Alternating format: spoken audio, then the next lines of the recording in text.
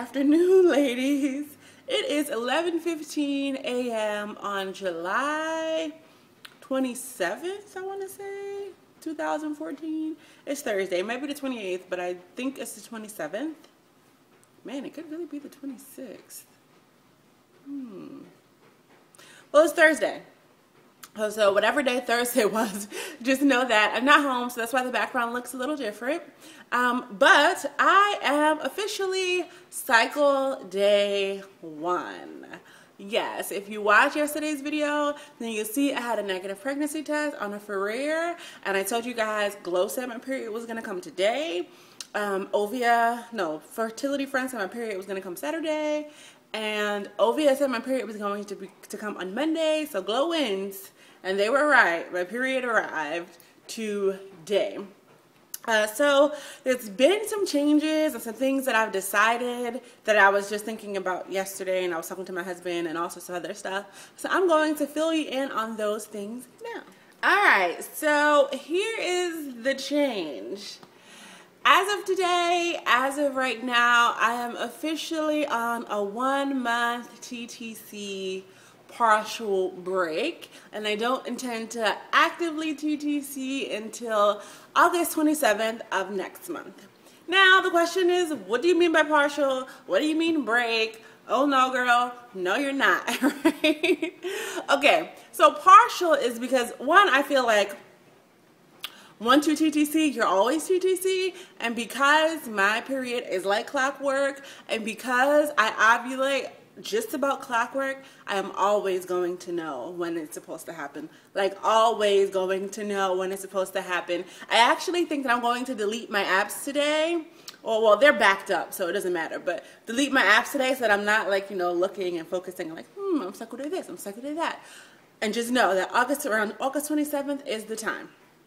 Now, the question is why I've decided to do this and why I've decided that it should be a month and things like that. Okay, so the reason why I've decided to do this is because I think you've seen last month I got Fertile CM and I got Fertility.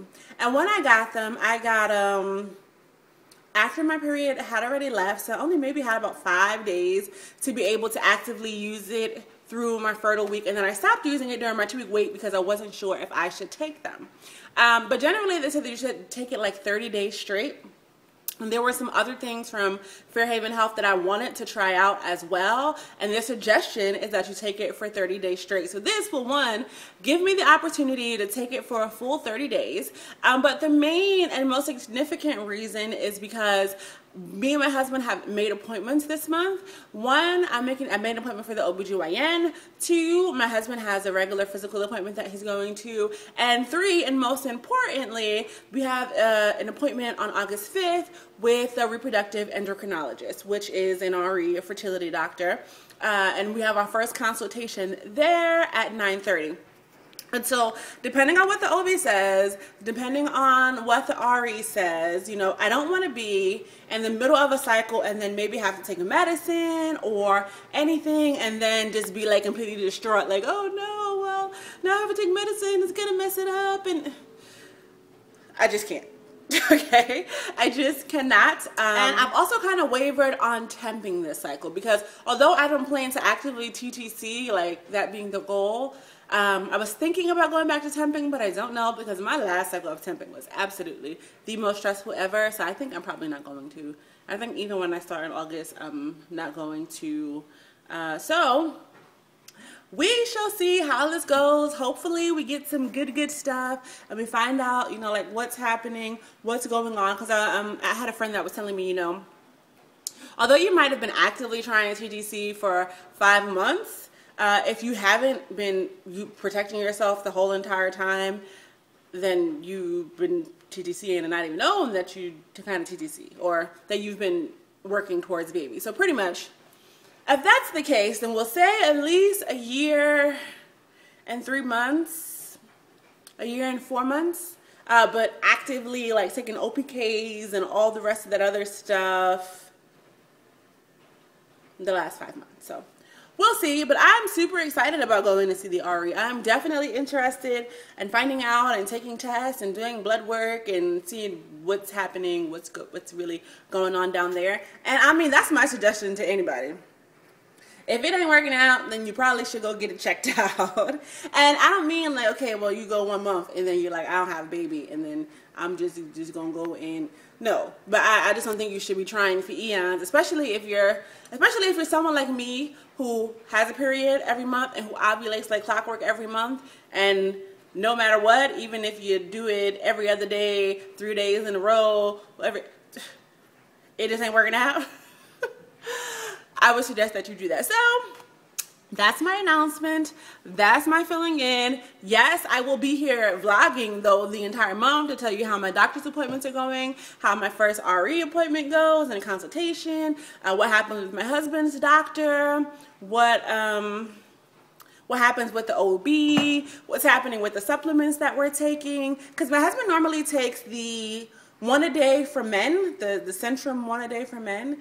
And so this month I think he's gonna start taking the Fertilade for men.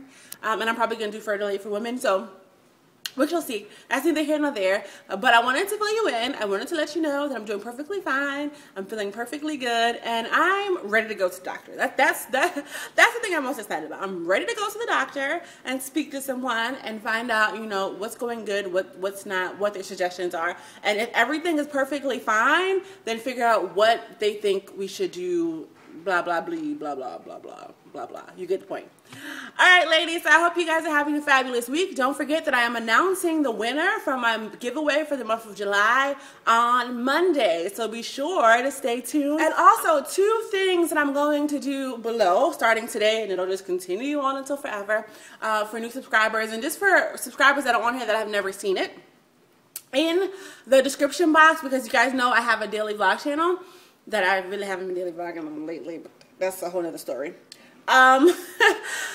In the description box below, you're going to find a link to a video that shows our 1-year vow renewal that we did in Costa Maya, Mexico, me and my husband. And then there will also be a link to a video that shows all of the wedding and reception pictures from our wedding when we got married last year on April 7th. So if there's something that you're interested in and seeing, like our wedding pictures and our vow renewal and things like that, they're going to be down below. Don't forget, as always, you can find me all over the web. I'm on Pinterest, Bun in the Oven 86. I'm on Twitter, Bun in the Oven 86. I'm on Instagram, Bun in the Oven 86. And I have a blog where I write my stories at least once a week, and it probably will be increased to once or twice a week, so you can go there and read all my zhuzh. All right, ladies, till next time. Well, let me not say till next time, so y'all don't think I can come back. Till tomorrow, I'll talk to you guys later.